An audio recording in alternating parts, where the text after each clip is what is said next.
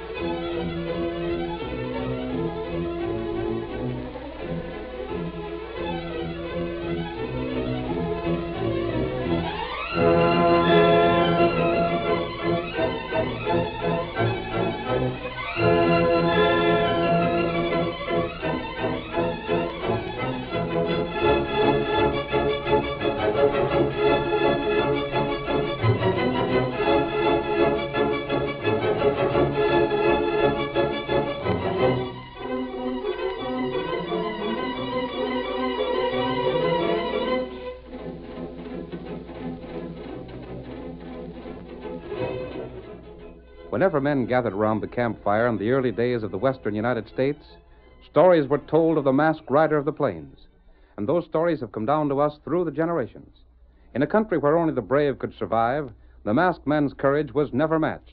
He dedicated his life to the cause of justice, and was through his efforts that the honest settlers in the range country found peace and security. Return with us now to those thrilling days when the West was young. From out of the past come the thundering hoofbeats of the great horse Silver. The Lone Ranger rides again. Come on, Silver! There's going to be trouble at Loganville. We've got to hurry. Hi-yo, Silver! Away!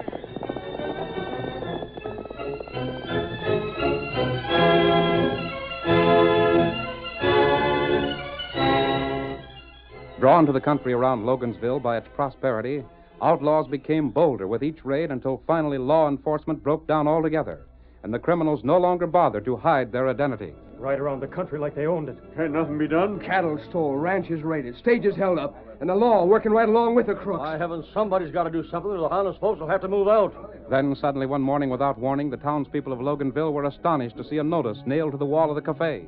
Vigilantes organized. They've given notice to the crooks to move out. Who nailed that notice up? Wonder what'll happen now. Many things happened, and they happened with speed and precision.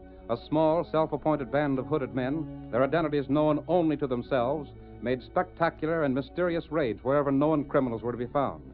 Giving way to the threat of sudden death, the outlaws at first reluctantly and then swiftly, with the desperation of terror, packed bag and baggage and departed for safer districts. The Vigilantes is the best thing ever happened to these parts. Look how the crooks are clearing out. I don't care who the Vigilantes are. They're all right. Hooray for the Vigilantes! But the small group of men who had banded themselves together, elated by success and confident of their power, found themselves tempted to take advantage of the organization they had created. The cunning brain of Mark Delaney, their leader, saw fresh possibilities, and his persuasive tongue convinced his followers they should accept his plan. We see them now at night, their heads and shoulders concealed with white hoods, gathered at the secret meeting place outside town. Mark, are you sure we can get away with this? And why not? Folks around here figure everything we do is just about right, don't they? Yeah, but... What if the fellas we tell to leave the country start telling their side of it? Let 'em. Who's to believe 'em? We'll do like we always done. After we've given 'em notice, we'll nail the paper to the cafe saying why. If we accuse a fellow of rustling, who's going to believe him again us? I reckon you're right, Mark. You know blame well I am, Nate. Who's the first fellow we're calling on? Jim Dwyer. Him? But everybody figures he's honest. Uh-huh, and that's just why I chose him. If we can get away with our scheme on him, then we can work it on anybody. Give him 24 hours notice, huh? Right. And with that short a time to clear out, he'll sell his place plenty cheap. And we'll buy. Of course. When I first thought of organizing vigilantes, I decided it was the fellows with cash and land I wanted my side. You fellas had the most cash, so I chose you. And now, before we're through, we'll have even more. Good enough. When do we ride? Right now. Everybody got their hoods on? Yeah. Then let's give Jim Dwyer his marching orders. Come on, get up there. Get up there. Get up there.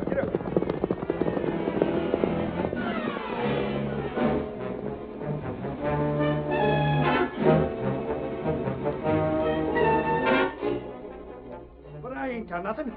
Honest, I ain't. I've always lived honest, fellas. You can't do this. Dwyer, the vigilantes have met and decided they don't want your kind in this part of the country. But I tell You're you... a rustler. You've made your cash stealing other folks' cows. And we're hereby giving you notice that... Wait, listen, that you're to clear out inside of 24 hours. No, you can't do it. My ranch, my home.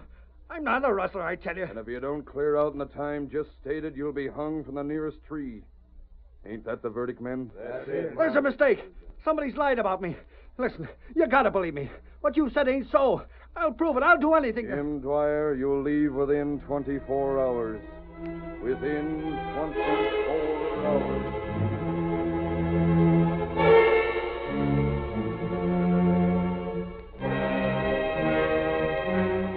A notice was mailed to the cafe the next morning, stating why Jim Dwyer had been told to leave. The people of the district were stunned, but they accepted the vigilantes' ultimatum and refused to believe Jim's claims of innocence. The rancher was forced to sell his property at a ruinous price. Their scheme successful, the vigilantes continued. A half a dozen more prosperous ranchers were added to the list of victims. And then, one day, the Lone Ranger and his faithful Indian companion Tonto, camped not far from Loganville, saw a horseman riding furiously down the trail. Look at that man spur his horse, Tonto. Him ride heap fast. He's coming from Loganville. Huh? I wonder what his hurry is. No one's behind him. Him all alone. There's no excuse for driving his horse that way, unless he's carrying an important message or something of the sort. Wait. Tonto know him. You do? Him rancher. Him name Dave Hanford. Dave Hanford. Huh? I've heard of him. Here, Silver. You ride? Dave will kill his horse if he continues like that. Uh. He's got a message that has to be delivered in a hurry. Perhaps I can help him and save his mount. There him come.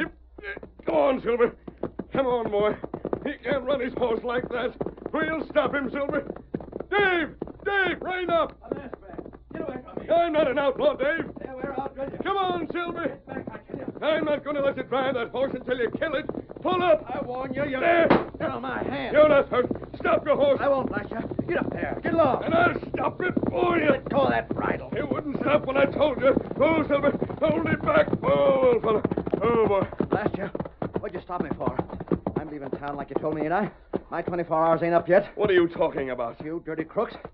You're getting worse all the time. I suppose you ain't satisfied no more with just stealing ranches. You gotta shut our mouths, too. Look here. Do you think I planned to shoot you? Then if you didn't, why just... I stopped you to save your horse. If I'd wanted to shoot you, I'd have done it when I knocked the gun from your hand. But I don't see... Who did you think I was? That mask. The vigilantes. Did the vigilantes wear masks like mine? Well, maybe I was wrong. I don't know. My camp is just over there. Come along. You said some things I'd like to ask you about. But if I don't clear out... You've been threatened? I was given 24 hours to disappear or get killed. You have my word nothing will happen, Dave. Well, You'll either come willingly or I'll make you. I guess maybe it'll be all right. Get up. Get Come up on, there. Silver. How come you know my name, stranger? I heard it before, Dave, and Tonto recognized you. Tonto? That Indian you see over there. He's my friend. Oh. From the things I'd heard about you, Dave, I had the impression you were honest. I ain't never done a crooked thing in my whole life. But if the vigilantes warned you Vigilantes? Crooks would be a better name for 'em. to leave... Yes? Stealing ranches. Getting rich by giving honest men like us orders to leave. Buying us out cheap or just taking over without paying nothing at all. That sounds as though you know who they are. Well, of course I do. But isn't it a secret organization? Secret to everybody but the fellas they rob. When fellas wearing hoods call on you at night and tell you to leave the country, and then the next day fellas that have been getting rich buying from hombres like me come around and offer you as little as they can for your place, then it don't take long to figure things out. I see. Here we are, Dave. Oh, Silver. Oh, boy. This is Tonto. Howdy. Oh. Tonto, Dave's been telling me some interesting things. And Dave, there's more questions I'd like to ask you. Well, go right ahead. Can't hurt none, I reckon. If what you've told me is true, if you know these men, why can't you state the facts and accuse them? That just shows how much you know about it. Yes? In the first place, a while back when this country needed vigilantes, these fellows did some good work. All the folks swear by 'em, even if they don't know who they are. And they wouldn't believe a word agin 'em. Oh? And in the second place, they're rich. And it don't pay to argue with men that's got the power they got. Uh-huh. And in the third place, anybody talking out of turn wouldn't be likely to live long. Who are the men you suspect? You ain't just trying to trick me, are you, stranger? If you'll trust me, perhaps I'll be able to help you. Now, there's something about your style. By thunder, I will trust you. Good. I'll take my oath. One of them's Mark Delaney, the fellow that gave me $500 this morning for a ranch worth $5,000. Mark Delaney. And Walt Berry and Nate Carlson and George Simons and, well, there must be about a half a dozen of them all told. They've driven other men like you away. 7 or 8 I know of. Dave, I'm going to investigate your story. Yeah? If you're right, I'm going to find a way to do something about it. Well, if there was such a way, somebody would have thought of it a long time ago. Well, you'll see. But if those men are guilty and I do find a way to bring them to justice, I want you to promise me something. Huh? Promise what? That instead of leaving, you'll stay with Tonto and me until this is cleared up. Well, A man only deserves what he fights for. gosh, an hour ago I thought I was done for. Yes? But now, by heavens, I will fight. Here, Silver. Are you leaving? Yes. I don't know how long I'll be gone, but stay here with Tonto until I get back. Just as you say, mister. And Tonto, the two of you stay out of sight. We do that. Come on, Silver.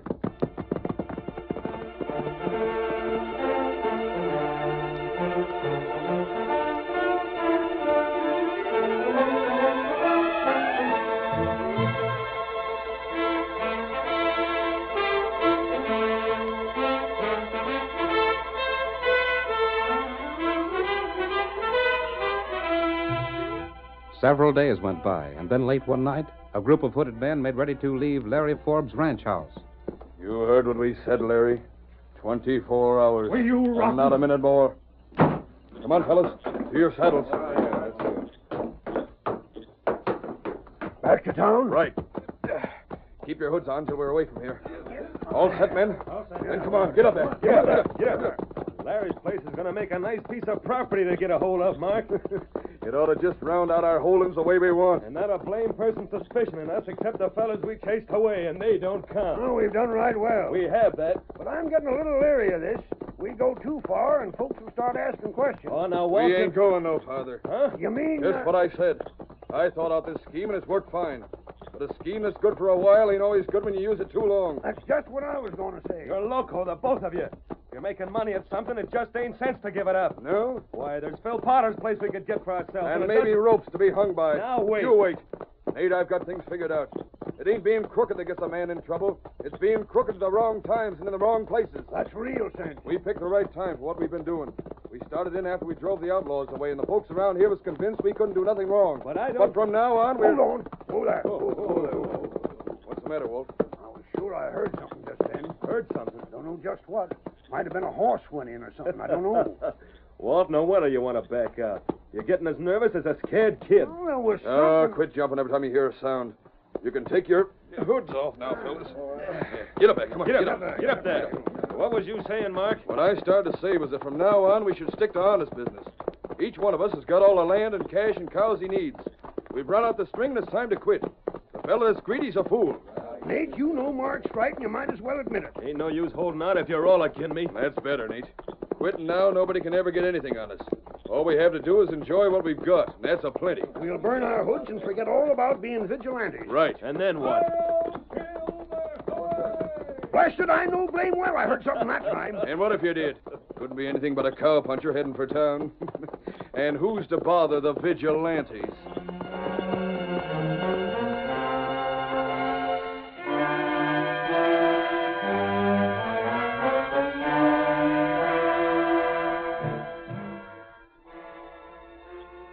And tonight, Dave, was their last raid. Of all the rotten luck. Yes, There goes our last chance of trapping them critters. How are you going to prove anything on them when they ain't doing nothing crooked? that might be a way. Huh? Dave, how many of the vigilantes' victims do you know? Most all of them. Do you know where they've gone to? Well, I heard Jim Dwyer's over Ponca City way. Yes? And Carl Engel, let me see.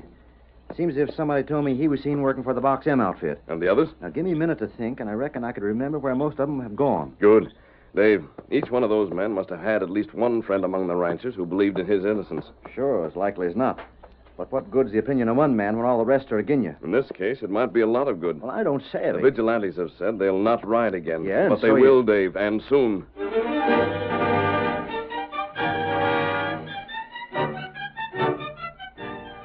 The curtain falls on the first act of our thrilling Lone Ranger drama. Before the next exciting scenes, please permit us to pause for just a few moments.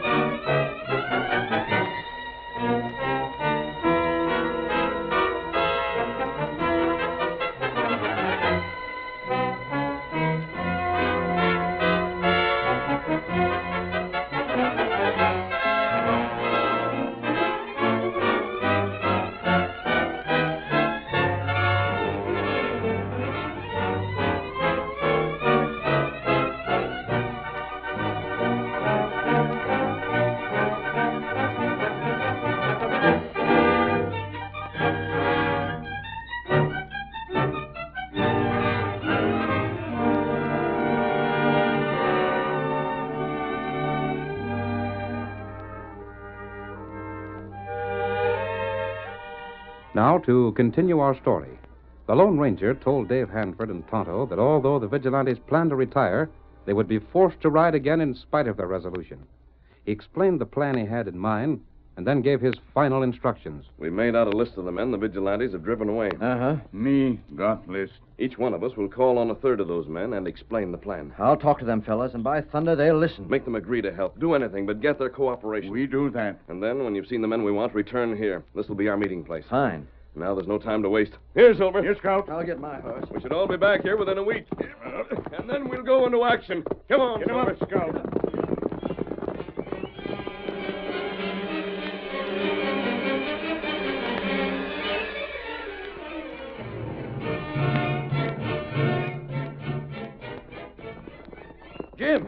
Jim Dwyer. Dave Hanford. Oh, there. Oh. Jim, listen to me. But where'd you come from, Dave? All the way from Loganville just to see you. And if you don't do like I say, I'll have your hide put.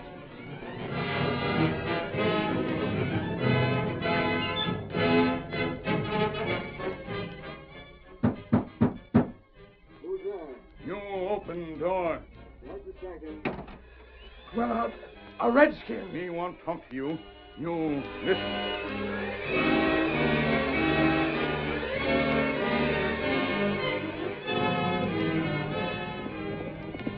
Come on, Silver, old fellow. We called on two of the men we wanted to see. Now to get the last. Then back to camp. Hi-yo, Silver! Away!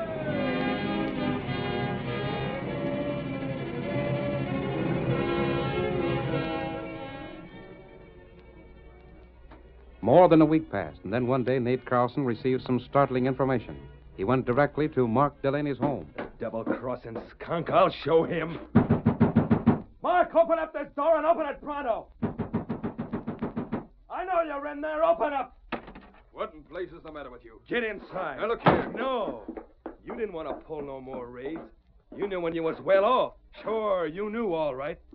So just the minute you get me convinced we ought to stop him, you go behind my back and do some raiding on your own. That's a lie. I suppose you'll say it's a lie. The Vigilantes raided the Circle Cross outfit. They what? You heard me. You and the rest of them wasn't only seen, you had the infernal nerve to nail a notice on a cafe wall like we always done. There's something funny about this. Funny? That ain't the word I got for it. I'd say it's Now, a double... just wait a minute. That's your trouble, Nate, flying off the handle when there ain't no cause. You... If the Circle Cross was raided, I didn't have nothing to do with it. Now, take my oath, none of the other fellas did either. The raiders was wearing hoods. They was. They told our hands it was Vigilantes. Well, And what's more, they told the fellas out there that from now on they was running things the way they wanted to. They said they'd done a lot for this part of the country, getting rid of crooks, and now they was going to get something for themselves. And you was loco enough to think I'd do a fool thing like that? Well? By heavens, after knowing me all these years. What else was I to think? How do you expect me to know what you think when I don't know what to think myself? I don't savvy this. Nor do I. But whoever them fellas are pretending to be us, they're riding right for trouble.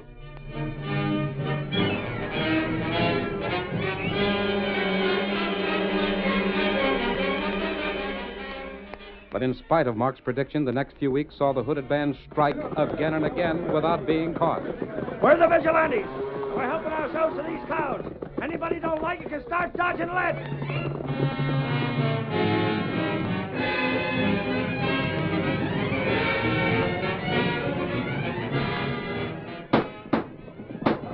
Make way for the Vigilantes. Ride them down, fellas. Ride them down.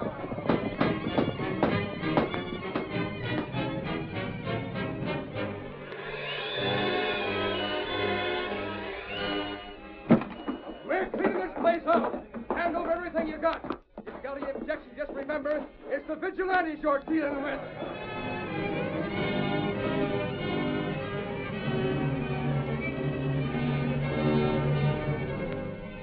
The townspeople, who had never inquired into the Vigilantes' identity as long as the hooded band did the work the law had failed to do, began first to harbor misgivings, then to give voice to their indignation. Just because they run the outlaws out, they think they got a right to turn crooked. They stole all of Bart's cash. And help themselves to Circle Cross cattle. Shut up Zeke's place. They gotta be stopped.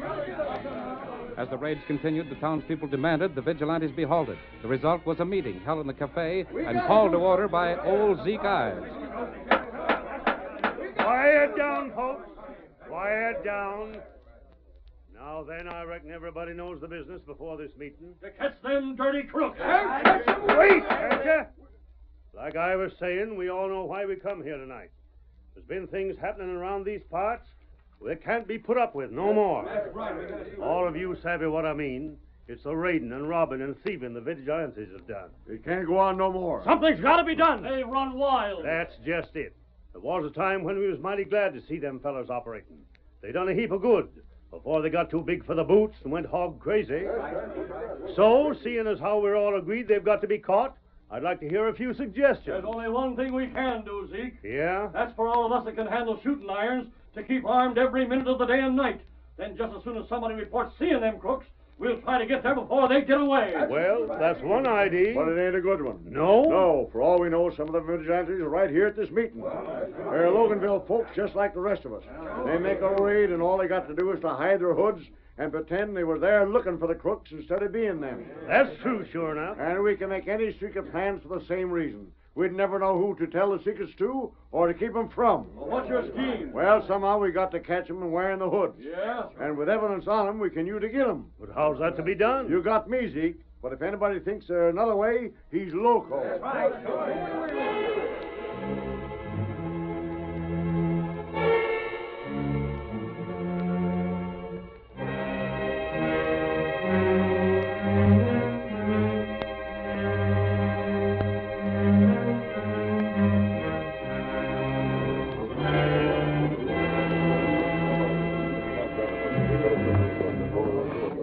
Now's the time, Tonto. The townspeople are ready for action. They want the vigilantes punished. And given half a chance, they'll see that they are punished. Them plenty mad. I just saw Walt Berry slip from the cafe and head for Mark Delaney's house. You know exactly what you're to do, don't you, Tonto? Me not forget. The men are waiting. We'll only need 15 minutes. You go now? Yes, Tonto. Then in 15 minutes, follow our plan. Come on, Silver.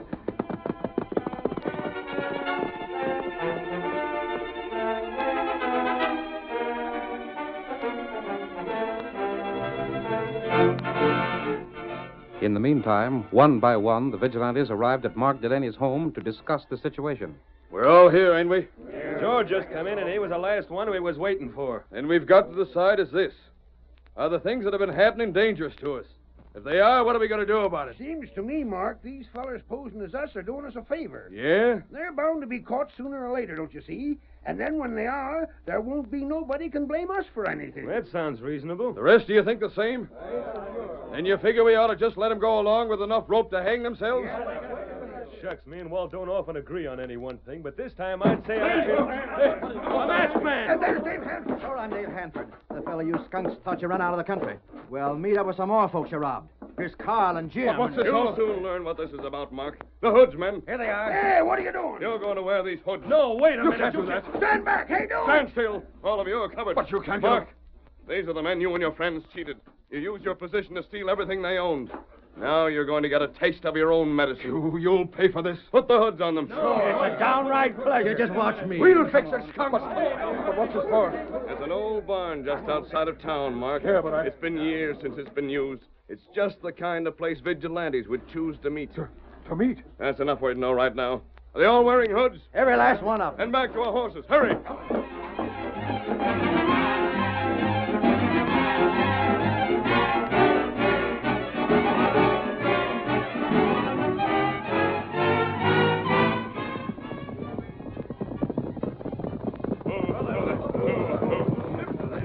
Here's the barn, men. Take them inside. I'll open the door. Now, get in there, you skunks. Don't try to hang back or you'll get some lead to speed you up. Listen, we'll give you cash. We'll pay you back what we took. Sure we will. You can have it all back. And more besides. Keep still. Dave and Jim and the rest of us are going outside. You, Mark, will stay in here with your friends. Wait, please. We're going outside, Mark, but we're not going far. The walls of this barn have cracks in them. Cracks wide enough to fire through. And if you try to leave, you'll only get shot. Hey, hurry it up. They're coming from town. The engine's done his part. Remember, we'll be just outside and watching you. Close the door, Dave. Yeah. Mark, what's going to happen to us? We're done for. But maybe we'll be able to explain. You fool, explain. The way the folks in town are feeling. Just one look at these hoods on us and we're done for. Then let's make a break for it. No, that's just what Dave and them want. They'd like to shoot us down. Oh, Lord. No, it's them. It's too late now to run if we wanted to. The Redskin said he's seen him. Bring the light this way. Is anybody in here stand where you are? The light's shining on them. Look. Tear them hoods off. Wait, we ain't the fellas you want. Leave me be. Don't take that hood away. Well, I'll be Mark Delaney. Walt, Nate, there's George. Blast it, listen. This is a frame-up. We didn't... Just take a look at these things hid in the corner. It's so if it ain't the stuff that's been stole lately, I'll eat my saddle. The hoods and the loot. That's evidence enough. No, you can't blame Shut up. You fellas come here to plan another one of your raids, I'll bet. Well, this time you ain't for raiding. You're going to jail.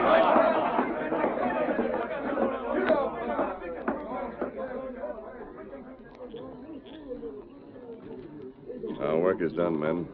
After what's been discovered in there, I don't think you'll have trouble getting your property back when you return to town to claim it.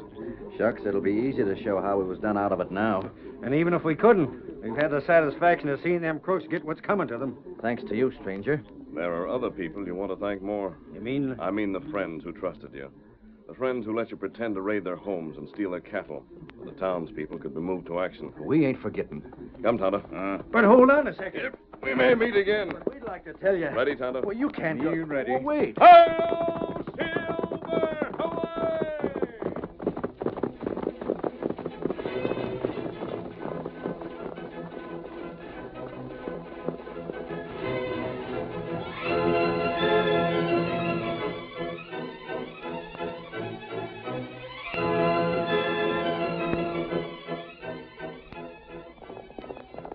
Come on, Silver, old boy!